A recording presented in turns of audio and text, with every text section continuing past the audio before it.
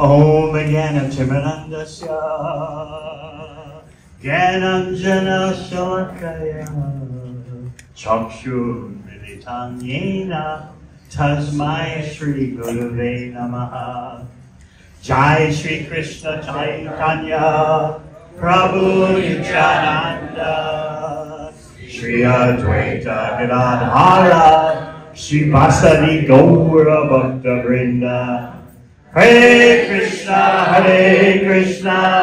Krishna Krishna, Hare Hare, Hare Rama, Rama Rama, Hare Hare.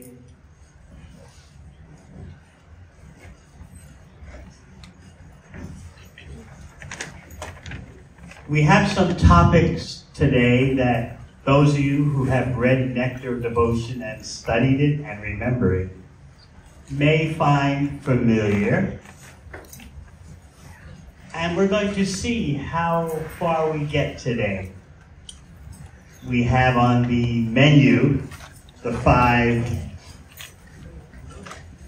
potent forms, especially potent forms of bhakti, and also the 9 symptoms of ecstatic love for Krishna.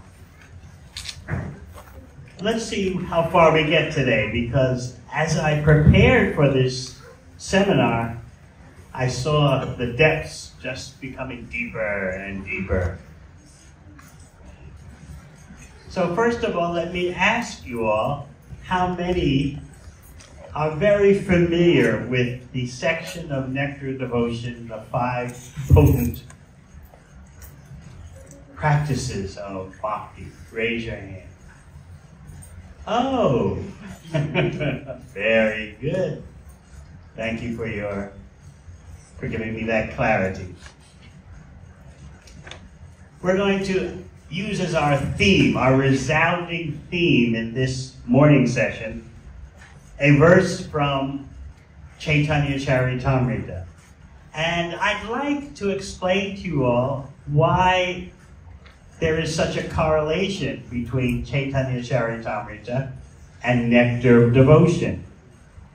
As some of you may know, Nectar of Devotion is Srila Prabhupada's summary study of the Vaishnava classic text Bhakti Rasamrita Sindhu by Rupa Goswami. So I hope to show you the correlation, the connection between Chaitanya Charitamrita and Nectar Devotion, or Bhakti Rasamrita Sindhu. In this way, my goal is that you'll see how authorized and scientific is the process of bhakti. Last night, in this same building, we had a program aimed at an audience that was not so familiar with the length and breadth of the bhakti ocean.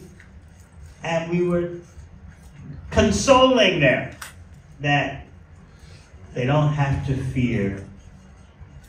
Bhakti is not a belief-based position for you to take. Generally, people think of religion as belief. Well, I believe this. What do you believe? And if they want to be very liberal and open-minded, they'll say to you, well, tell me about your belief system.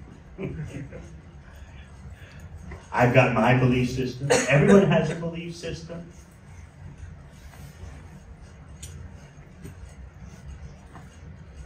Bhakti is far beyond a belief system. And I hope to impress that upon you as we discuss the 5 potent forms of devotional service. These activities of devotional service are called angas. And so today we're going to be discussing the Pancha Angas, the 5 main activities.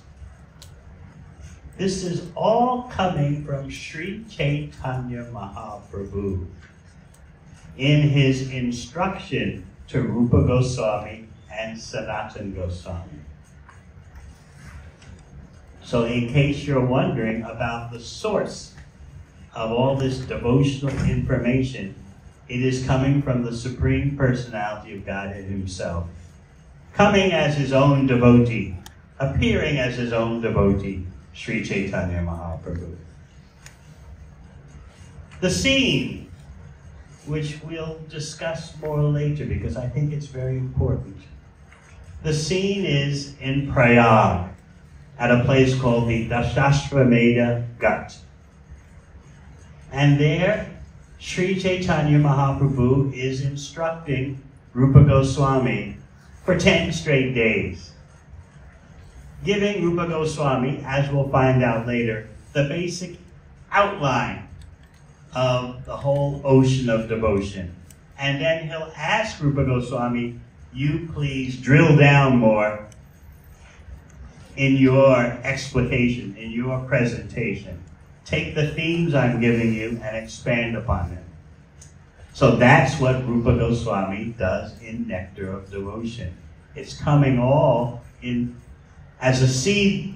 It's coming from Sri Chaitanya Mahaprabhu. So the theme that I like to keep resonating in your consciousness is this concise statement by Sri Chaitanya Mahaprabhu. It's a very easy verse to memorize.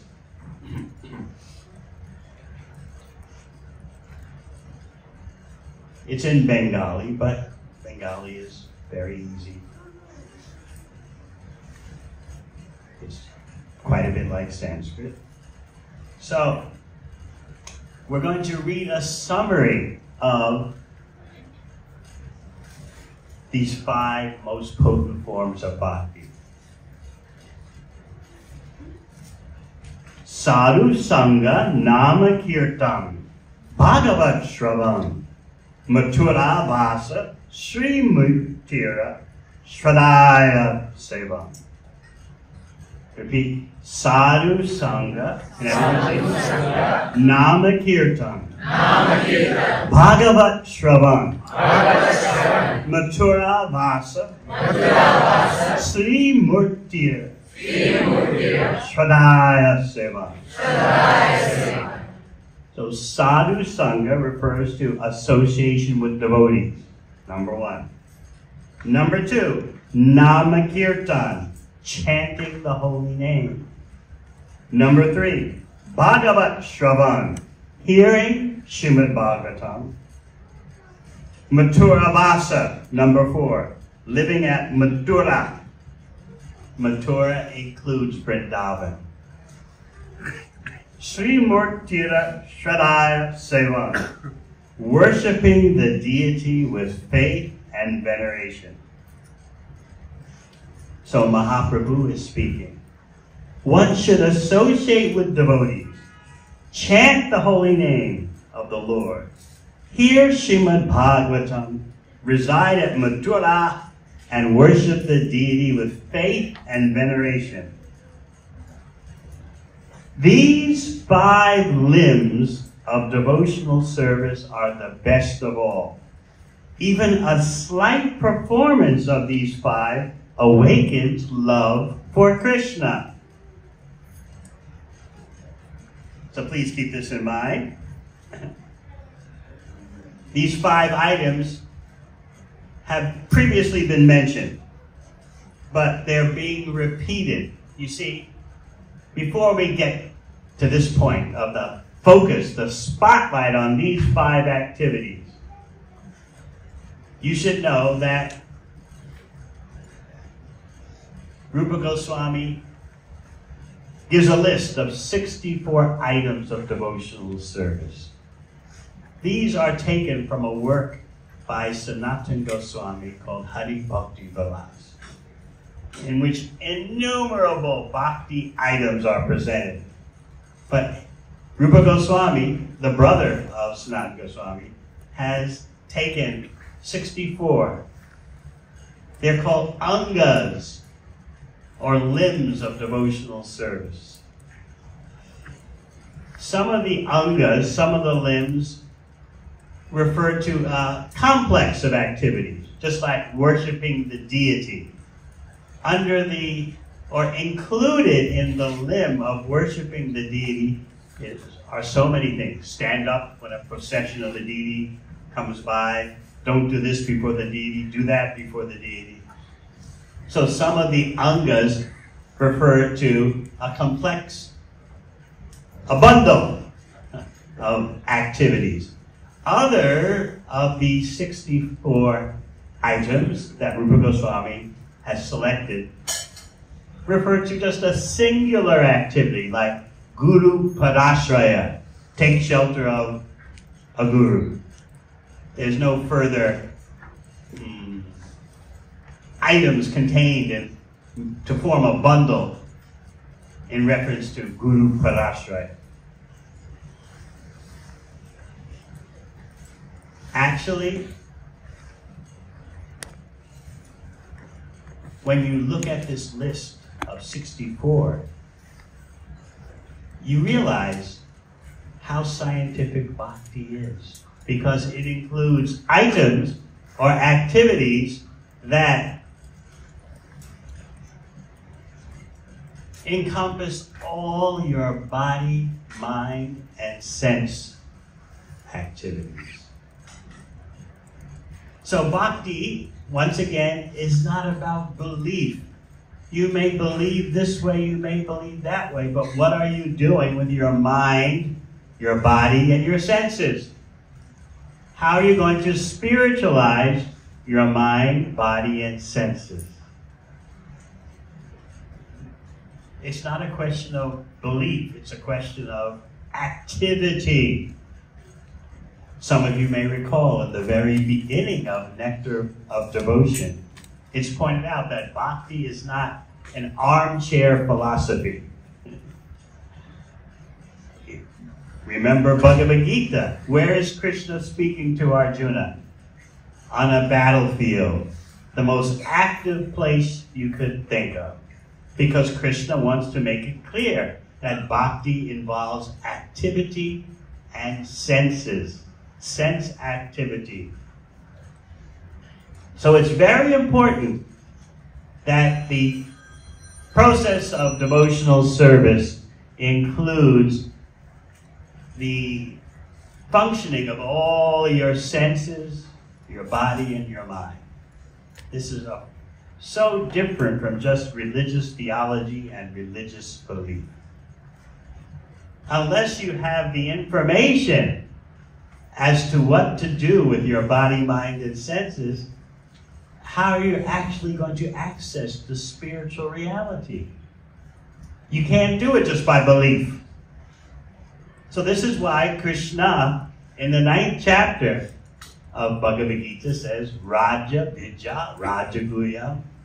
This is the king of knowledge, most secret of all secrets. What's the secret?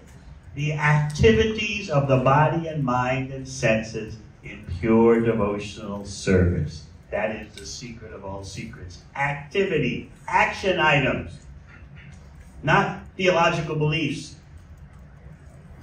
And Krishna says, it's the perfection of Dharma. Why? Sasukam kartamavya prayaksha avagamam dharmyam. First of all, it gives direct perception.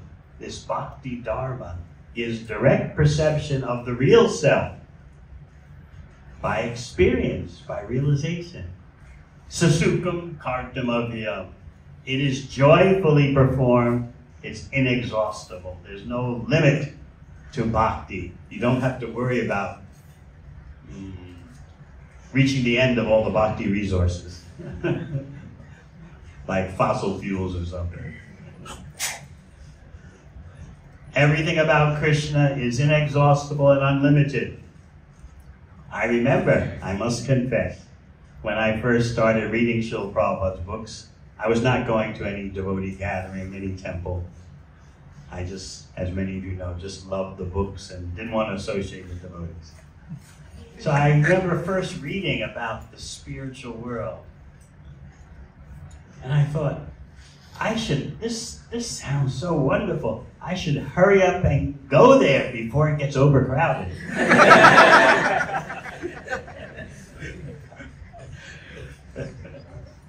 And I must mention, the other thing I thought of when reading Prabhupada's books, all on my own, no devotee sangha, I kept reading about offering your food and then honoring the remnants. So I thought, well, I took the literal English meaning of remnants, what's left over. So I thought, who's going to do this? You cook up a pot of food, and then you offer it, and then you throw out the food and whatever clings to the bottom of the pot. The remnants, that's what you take. That's what I thought. I said, I'm never doing this. That shows you how we need the association of devotees. So we want to be clear that your involvement in bhakti means a systematic program for engaging your mind, body, and senses in activity. So Rupa Goswami has selected 5 of the 64 items as super special.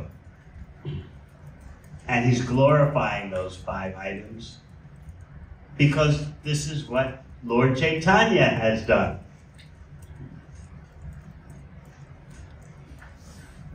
We'll continue.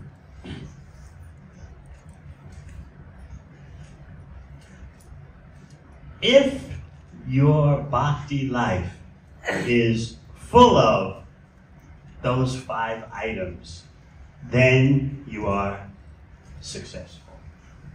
This is the wealth. This is the property that you're after. This is the investment property that should dominate your life. These 5 items. Sadhu Sangha, association with devotees. Nama Kirtan, chanting Hare Krishna. Bhagavat Shravan, hearing Srimad Bhagavatam with attention and submission. Mathura Vasa, living in a holy place, which can actually be Vrindavan, Navadvip, or Jagannath Puri. Sri Murtira, worshiping the deity with faith and veneration.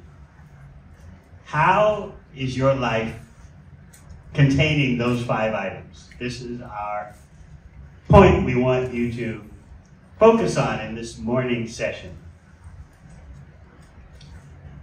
If you can understand the importance of these 5 items, you'll see how Srila Prabhupada has built up the International Society for Krishna Consciousness. He's built up a multinational organization that profusely offers, abundantly offers these 5 most potent forms of devotional service.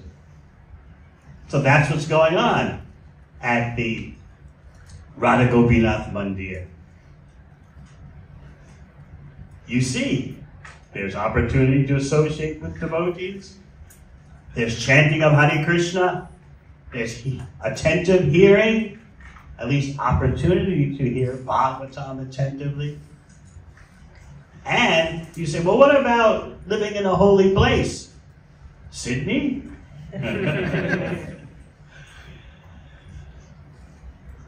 This is a mystical point that Srila Prabhupada explained in Melbourne during his visit in 1976. He explained that for those absorbed in Mandir Seva, serving in the Mandir, if they're thinking, everything I'm doing is for Krishna's pleasure, they're not in Sydney. In that case, he was talking about Melbourne. This is not Melbourne. This is Vaikuntha. And then he went further. This is Goloka Vrindavan. If you have the attitude that you simply want to satisfy Krishna and that Krishna is the enjoyer, You're not in any mundane city. So that shows you the peak potential of Mathura Vasa. Srila Prabhupada was very firm about that.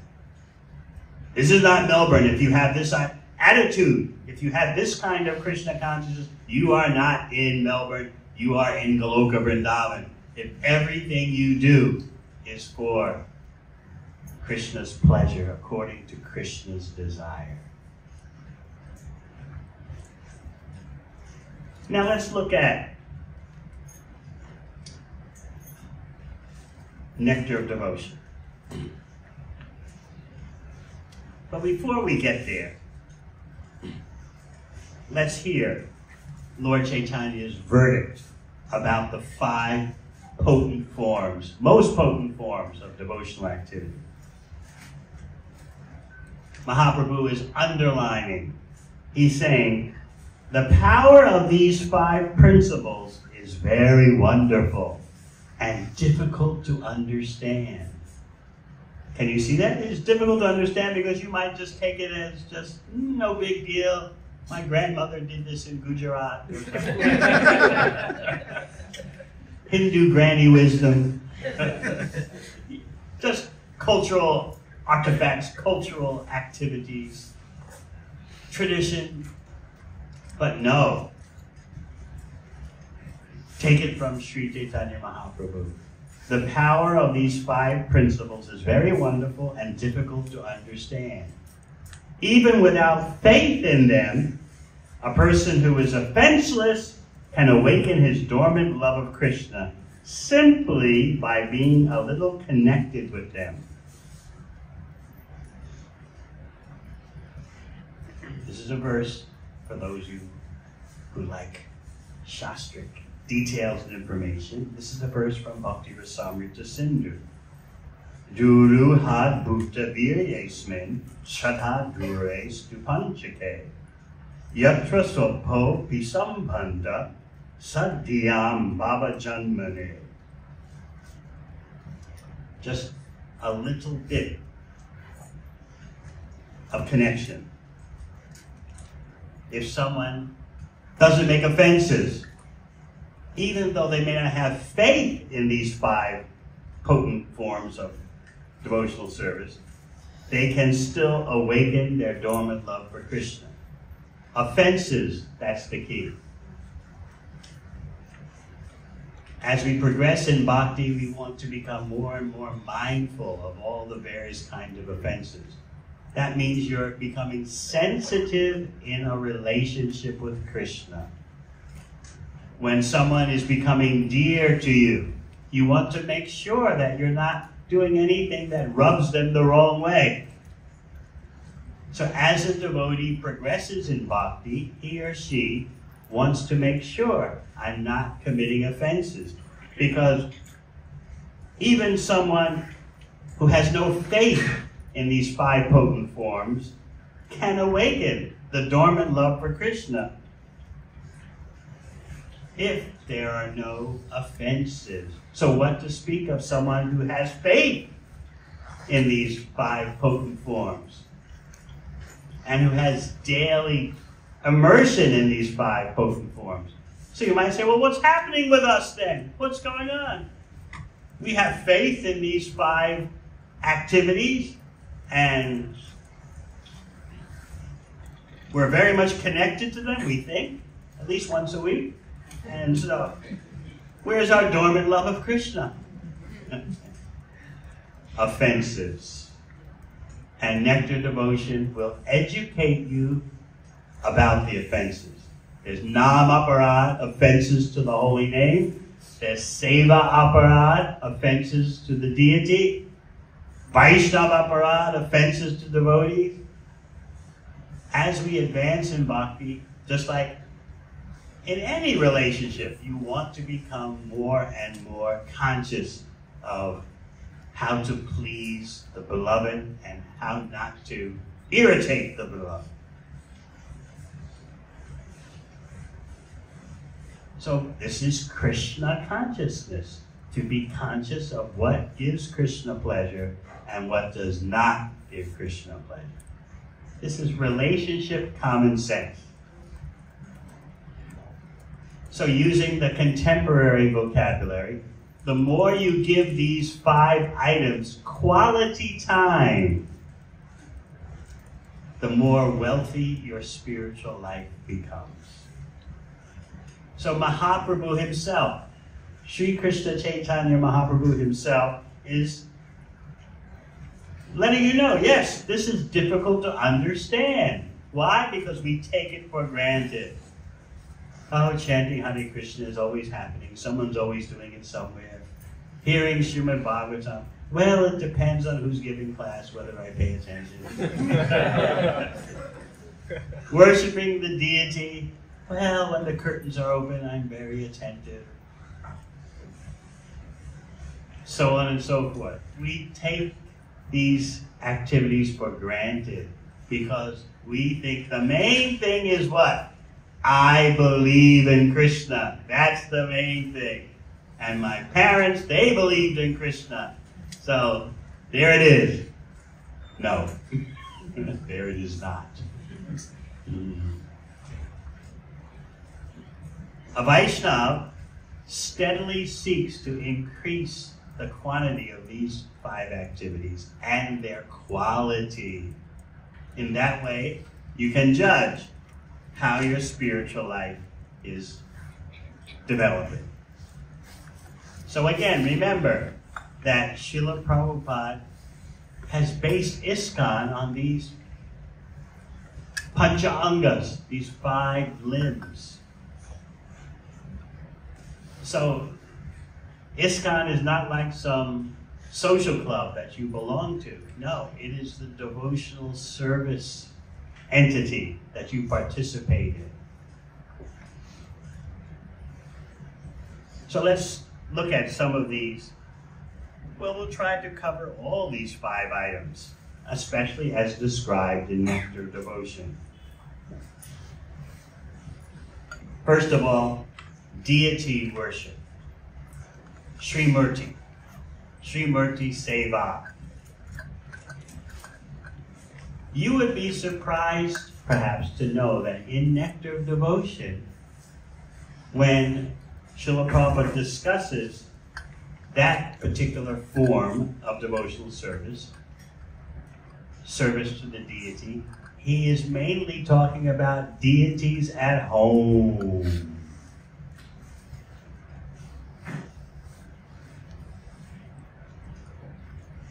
Let's hear about it. You would be surprised. You would think he should be talking about deities in the temple.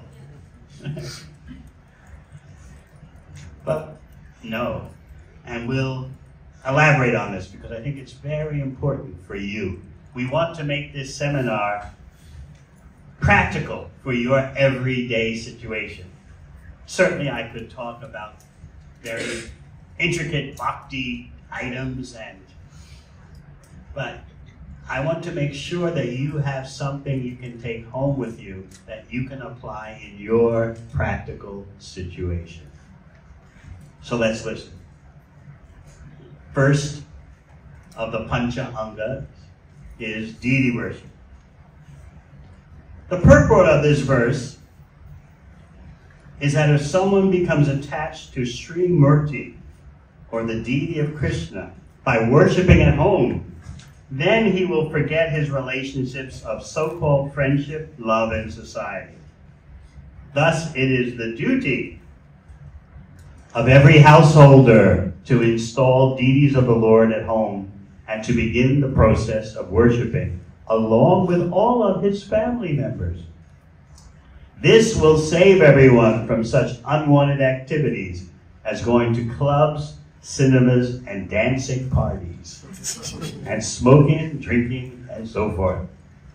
All such nonsense will be forgotten if one stresses the worship of the deities at home. All right, how many of you go to clubs, cinemas, and dancing parties? Raise your hand. No. We won't ask about smoking and drinking.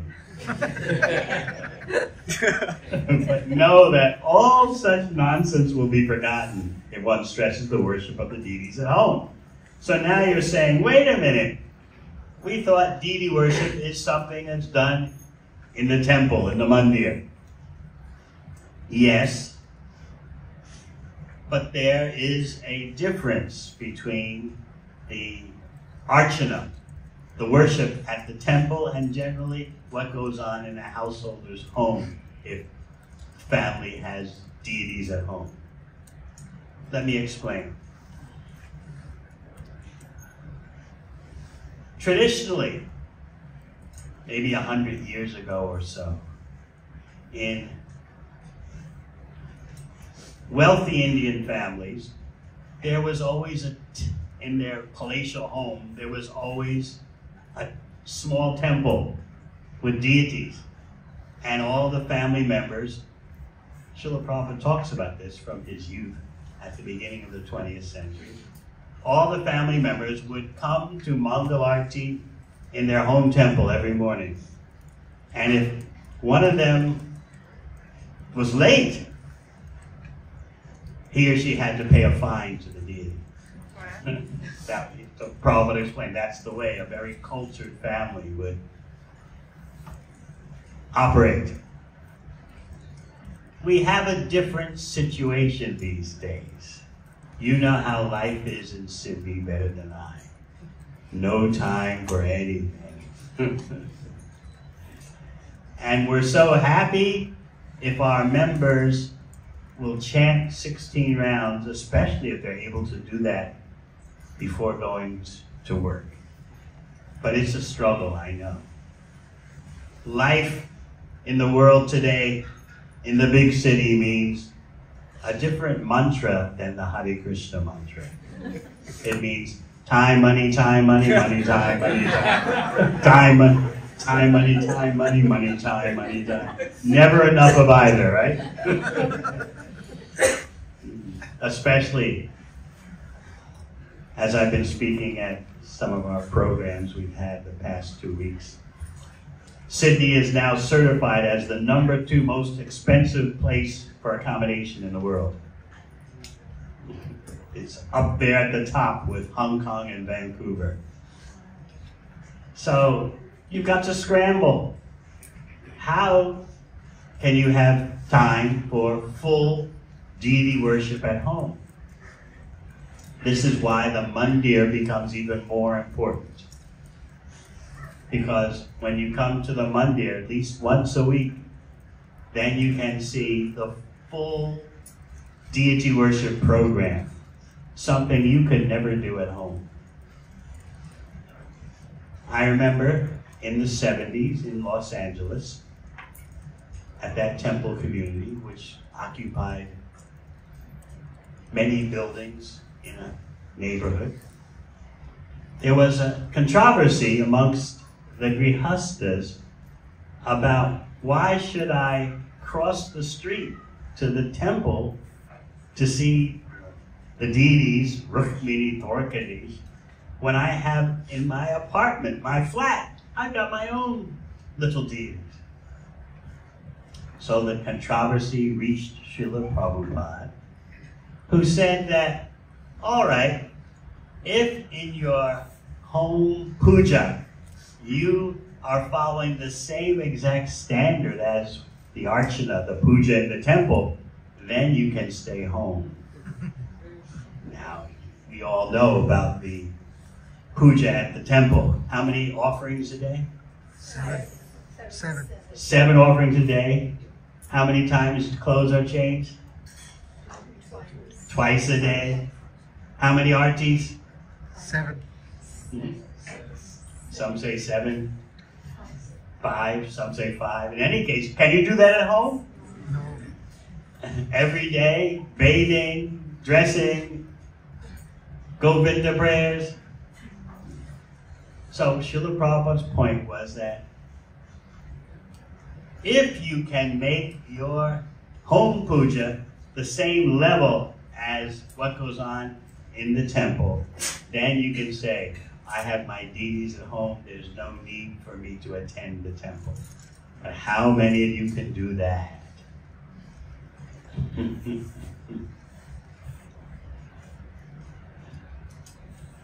So, am I saying you can't have any deities at home? Did I say that?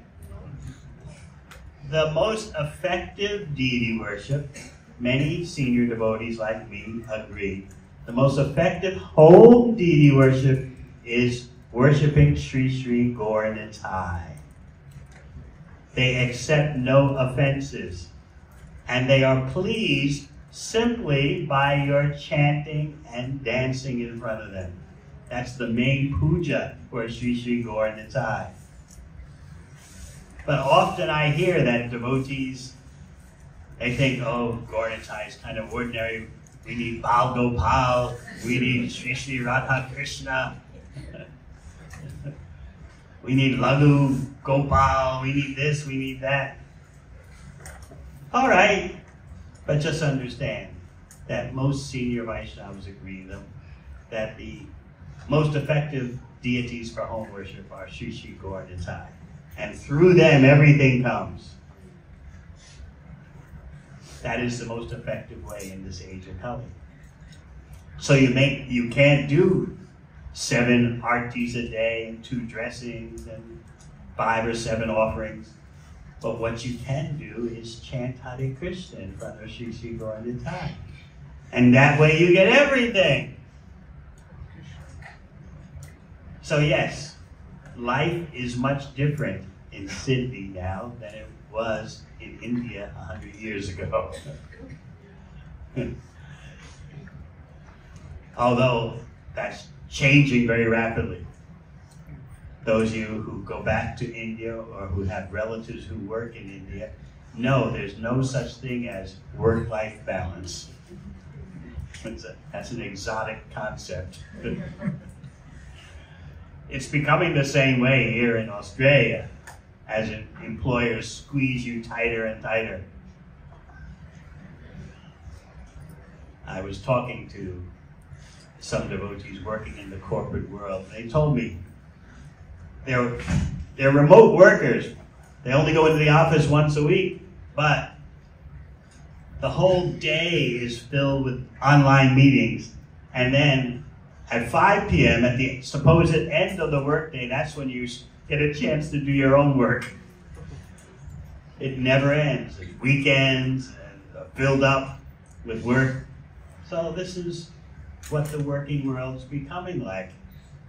And as people become more and more desperate for employment, they'll have to settle for this. So how can they do elaborate deity worship at home unless they're very fortunate to have adequate resources, allowing so much time? But still, you can have Sri Sri Gaur Nitai at home, offer your food to them, chant before them, gather the whole family for a short kirtan before them. So remember, this is why Srila Prabhupada in Nectar Devotion, when it comes to one of the 5 angas of bhakti, deity worship, he's talking about deity worship at home. So if you want to be saved from clubs, cinemas, and dancing parties, whatever the contemporary equivalent of that is, you want to be saved from social media, if you want to be saved from the internet, then all such nonsense will be forgotten if one stresses the worship of the deities at home.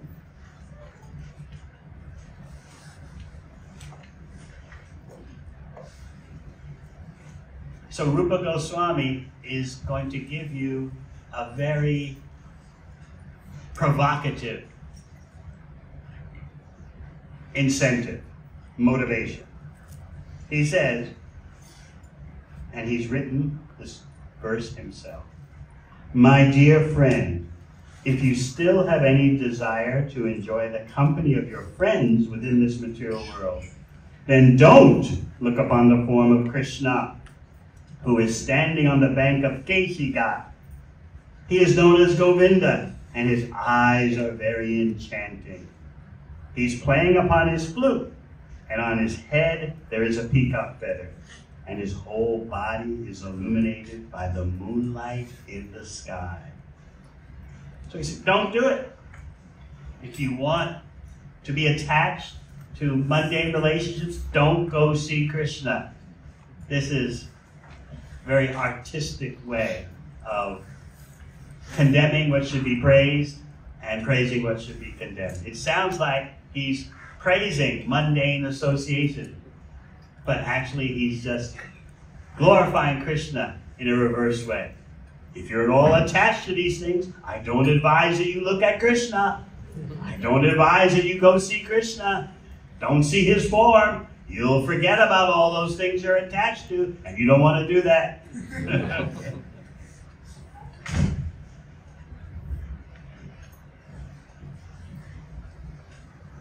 Furthermore, when we discuss hearing Srimad Bhagavatam, we should understand that Bhagavatam is very mystical.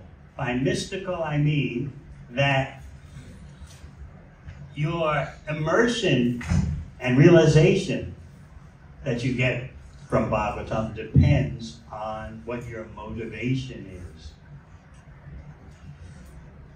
As you approach Bhagavatam, which is the literary incarnation of Krishna, Bhagavatam reciprocates with you. So, in other words, Srimad Bhagavatam is state-specific. According to your state of consciousness, when you read it, that's what you can understand. So, the Bhagavatam experience will be different for different persons. You may be a great academic scholar, but that doesn't mean you can enter into the mysteries of Bhagavatam. You may recall a verse from the first canto of Bhagavatam. Vasudeva Kata Ruchi San Mahat Sevaya Vipra. By Mahat Seva, by rendering service to the great devotee, you get a taste. Ruchi, you get the taste for Vasudeva Kata. Talks about Vasudeva, talks about the Supreme Personality of God. So this sounds strange to the mundane mind. What does it matter whether I serve something or someone or not? I've got my intellect, I've got my master's degree. I'm a powerful IT walla. If I can understand so many IT intricacies, why can't I understand Bhagavatam? But no, Bhagavatam is spiritual substance of the highest order.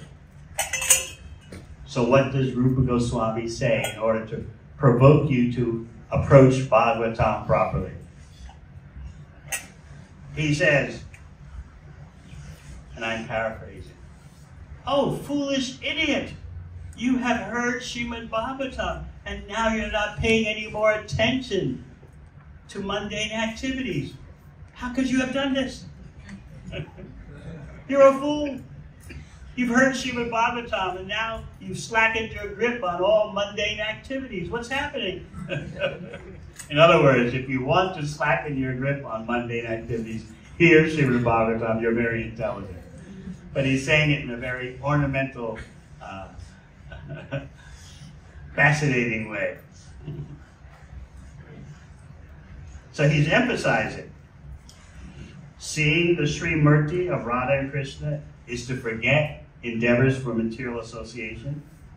Hearing Srimad Bhagavatam means you'll forget even Dharma, Artha, Kama, and Moksha. Ordinary religion as Dharma, economic development as Artha, Kama, sense gratification, and you'll even forget about Moksha, liberation.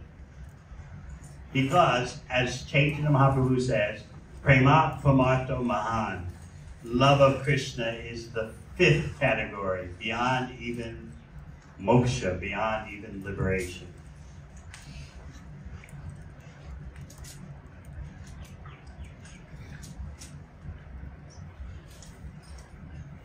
So Srimad Bhagavatam tells you right in the very beginning, it's sweeping out anything other than the desire to please Krishna. Dharma projita kaitavota paramo namatsaranam satam. The Bhagavatam is for those who are pure in heart, who don't even hanker for liberation, for freedom from material existence. They're just hankering to please Krishna. So Bhagavatam sweeps out all of these extraneous motivations, even though they're in the Vedas, because Bhagavatam is the conclusion of the Vedas. The Bhagavatam is focused on pure love of Krishna, beyond material religiosity for material gain, beyond economic development, beyond sense gratification, and even beyond moksha, liberation.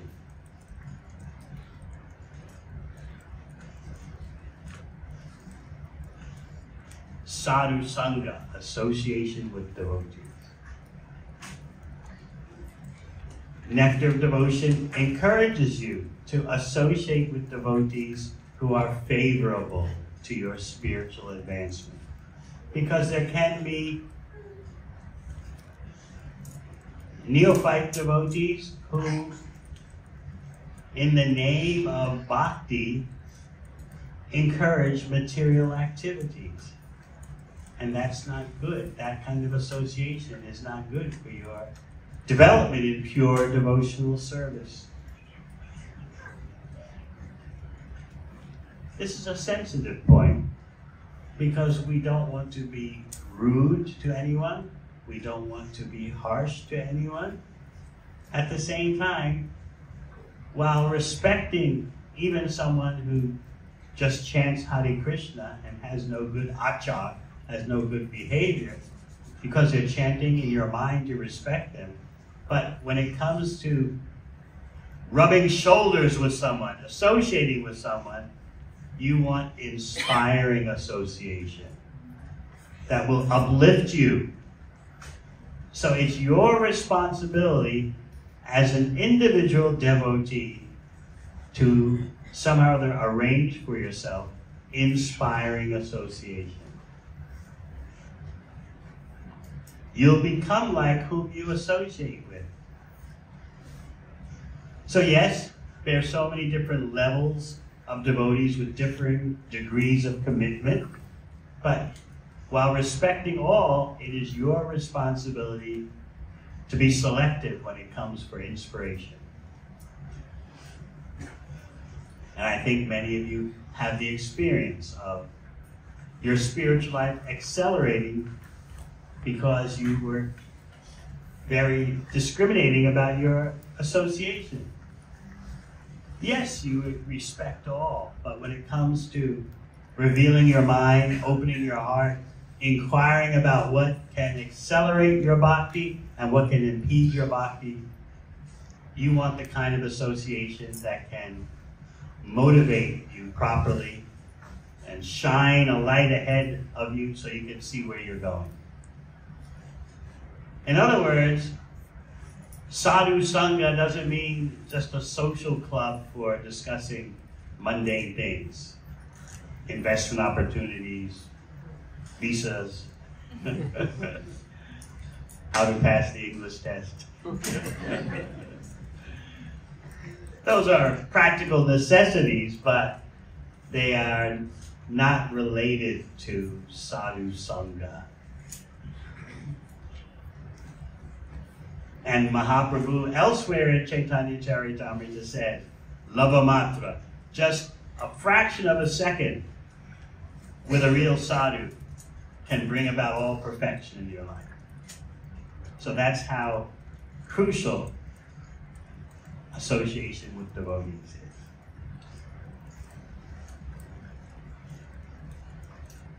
So again, remember our theme, Sadhu Sangha, Nama Kirtan, Bhagavat Shravan, Sri Muktira, what's next? Mathura Vasa Sri Muktira, Shradaya Seva. These 5 things are what you're after in ever-increasing quantities, because this is what forms the International Society for Krishna Consciousness, these 5 activities. So the more, as we said, your individual life is full of these 5 things, these 5 items, the more successful in bhakti you are. So much so that even just focusing on one can bring you such great success. What to speak of connection with all 5. And ISKCON gives you opportunity for all 5. That's Srila Prabhupada's genius. A multinational entity advocating, presenting, facilitating the 5 most potent forms of devotional service. I want to leave some time for any questions. We're going to see how far we get today. We have an ambitious agenda, but this afternoon I definitely want you to hear about the relationship between Lord Chaitanya and Rupa Goswami, and maybe we'll get to Sanatana Goswami also, so that you see where all this is coming from. What are the dynamics of the relationship? How does Lord Chaitanya relate to Rupa Goswami? How does he give him this knowledge? How does Rupa Goswami receive it? So I'd like to give that background information from Chaitanya Charitamrita. And another reason why I like to refer to Chaitanya Charitamrita is so that you will have it in your home. How many of you have a set of Srimad Bhagavatam in your home? Raise your hand. All right. Now, how many of you have Chaitanya Charitamrita in your home? A little less. Okay, better than I thought. Very good. All right, do we have any questions thus far? Yes.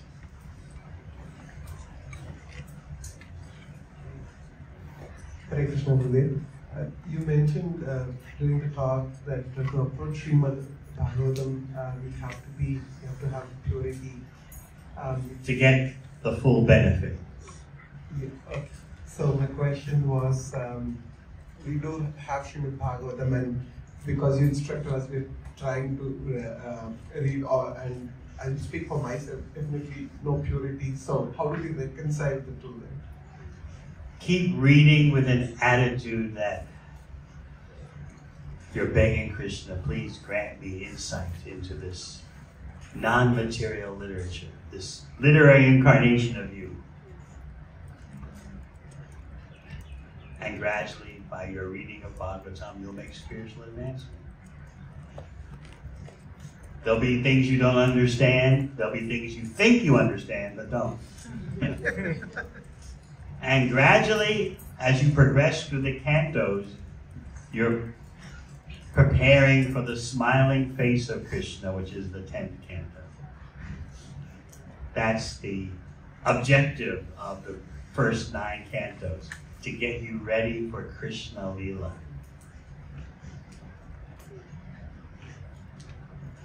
All right? Thank you.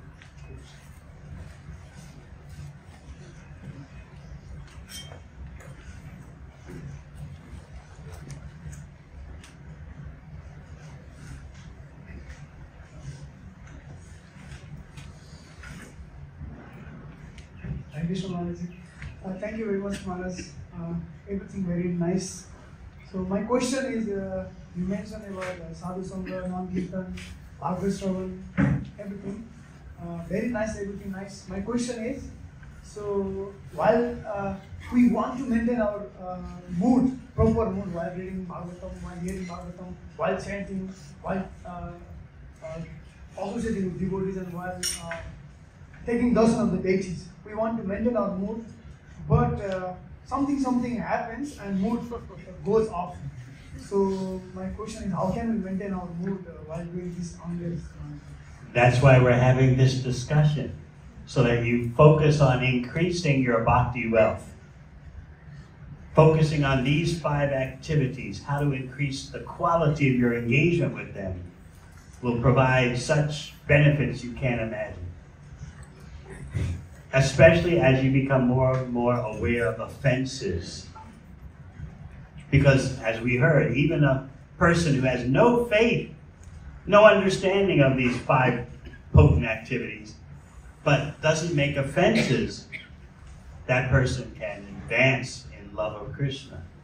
What to speak of someone who has faith in these activities? Yes, this is my wealth, this is my life and soul, these 5 activities, pancha anga.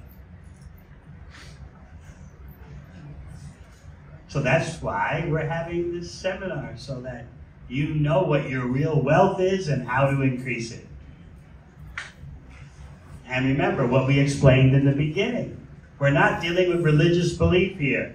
We're not dealing with just empty traditions or superficial traditions. We are dealing with the life and soul of bhakti, these 5 angas.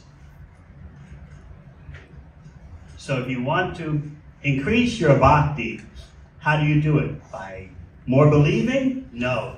By more quantitative and qualitative immersion in these 5 activities.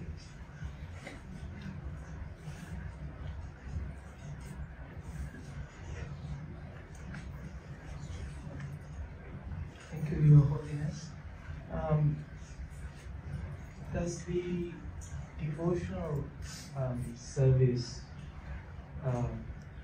increase faith as well? Yes, because the more you engage in service, the more you get realization, experience. And the more experience and realization you get, the more you want to engage in devotional service. That's why you heard Rupa Goswami's verse. If you're at all interested in mundane society, friendship, and love, don't go see Govinda. Stay away from Gopinath. You'll forget all about your mundane goals. Obviously, he's recommending the opposite. Yes, forget your mundane goals by going to see Gopinath. Got it?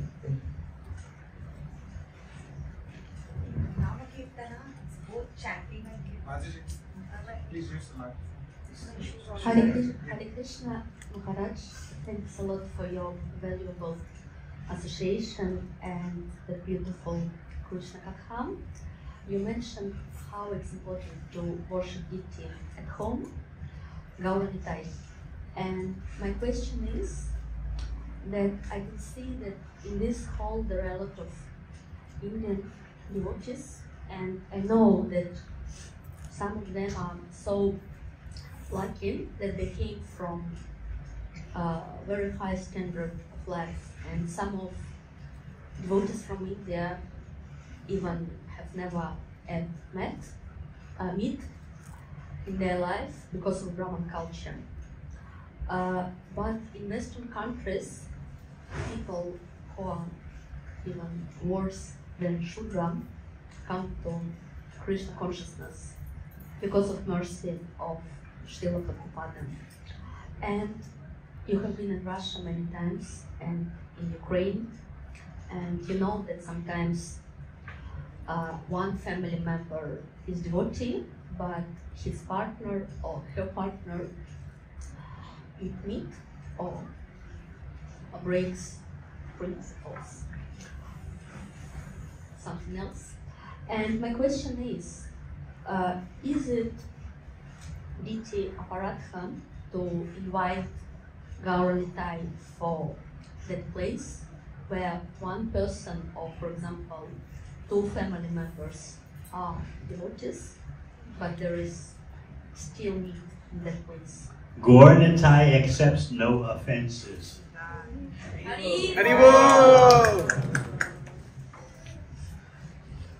As far as your description of the effects of the age of Kali, it's everywhere these days.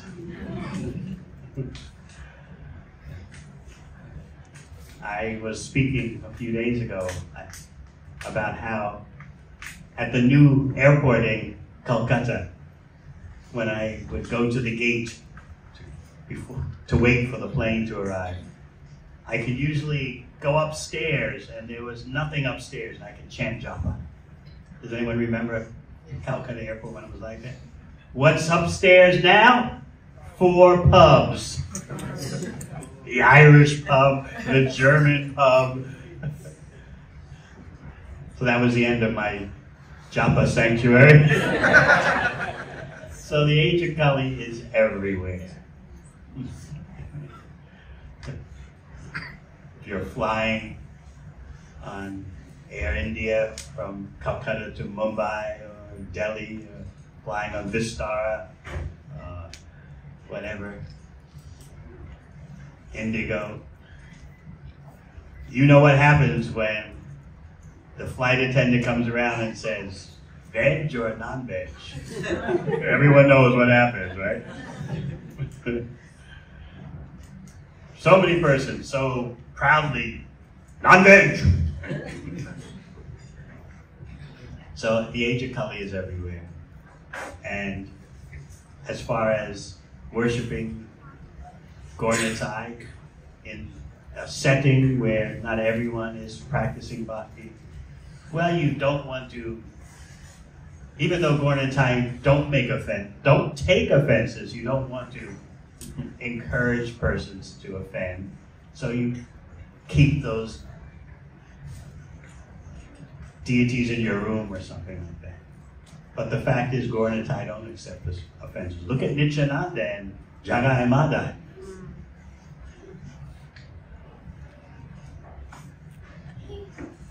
You had a question. That'll be the last one before we break, because we don't want to hold up prasadam.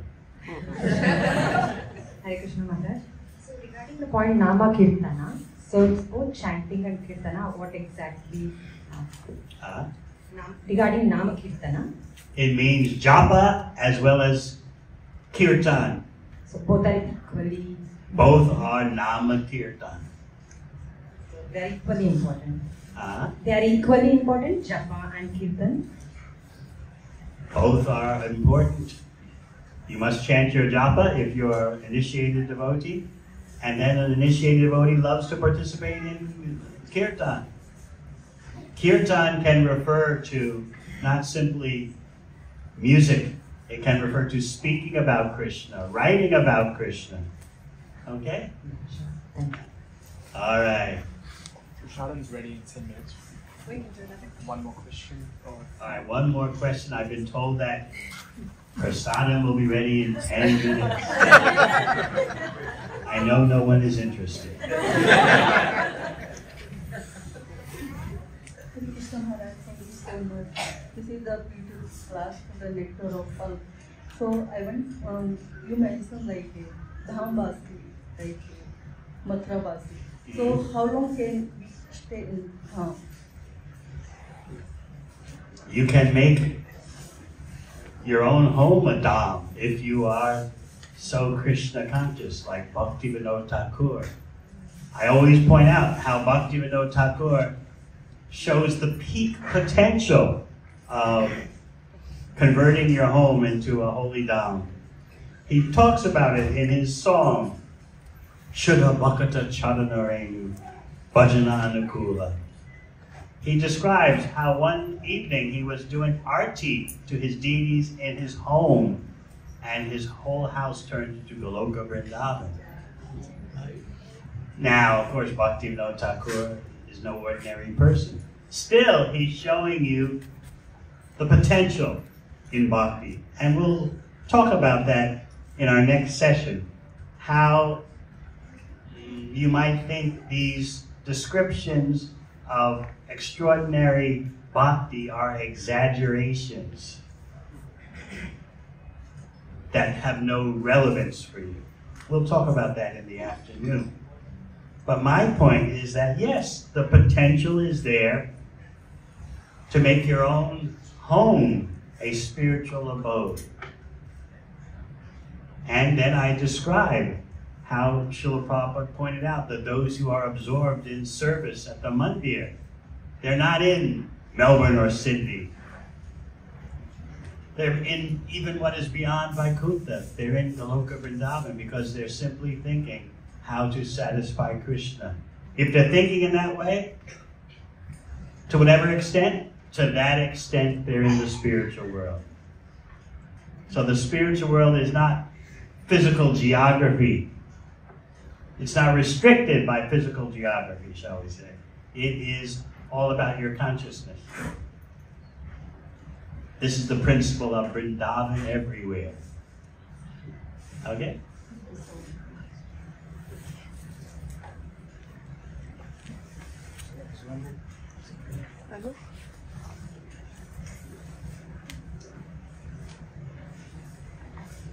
Hi, Guru. I just got one question. I'm very pleased that you actually covered the deity worship very thoroughly today, because it's one of my biggest concerns when I worship Radha Gopinath at home. Do you think it's more advisable for me to actually move Radha Gopinath aside and install Gaunitai for worshiping? Let me answer in another way, that you don't have to have the brass deities. You can have a picture. There's nothing deficient about a picture. You can have a picture of Panchatattva, a picture of Sri Sri Gaura-Nitai. You could have the forms of Gaura-Nitai and a picture of Radha Gopinath. But we should be more aware that Radha Krishna worship is very high. Radha Krishna worship accepts no offenses. Excuse me, it doesn't tolerate offenses. It accepts all offenses.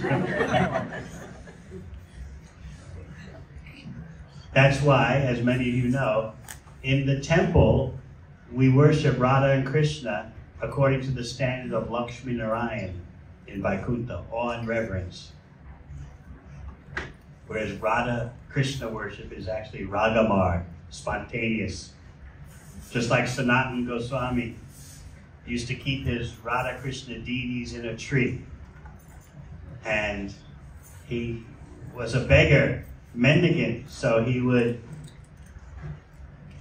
just offer the deity what he could, which was often just dry chapatis with no salt. And so one day the deity spoke to him, the Radha Krishna deities in the tree. Can you at least put some salt on the chapatis? And Sanatana Goswami replied, well, if I start endeavoring to get salt, then it will lead to endeavoring to get ghee, and then this and that. The other will go on and on and on. Please, please, this is the best I can do. Please accept. And Krishna accepted. That's Ragamar. Don't imitate.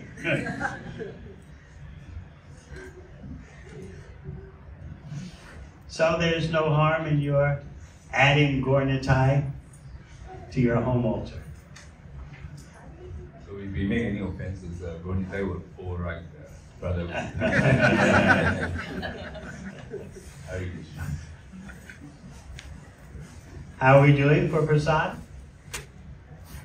2 minutes. 2 minutes. Any last question? Another 5 minutes. Yeah? Another 5 minutes. Is there any last question? Way over here to the left.